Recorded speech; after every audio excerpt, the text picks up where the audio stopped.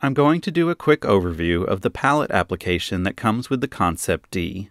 To get started, click on the Start button, and in the list of programs, locate and click on ConceptD Palette.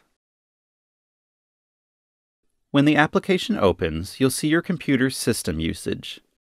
You can see what percentage of your CPU is currently being used, your GPU, and how much memory your computer is currently using. Below that, you can change the color profile that your display is using. Currently, you can see that I'm using the native color profile. To change the profile, click on it, and then click Adobe RGB, and click Apply.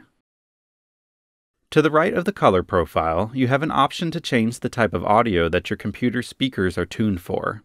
Mine is currently set to music. Click on it, and you can choose from music, game, movies, and voice. Click on one to select it, and then click Apply. In the left-hand column of the palette software, click the second icon to go to the monitoring screen. It's here that you can see the temperature of your CPU and your current usage. You can also see the same for your GPU, as well as your system, where you can also get details about your memory, Ethernet, Wi-Fi, and SSD. In the left-hand column, click the third icon, and you'll bring up the App Center, where you have quick access to different applications on your computer.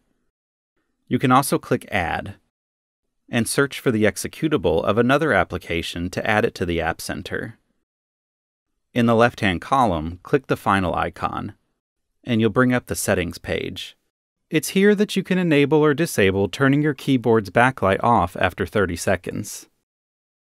And you can also set the temperature units to either Celsius or Fahrenheit.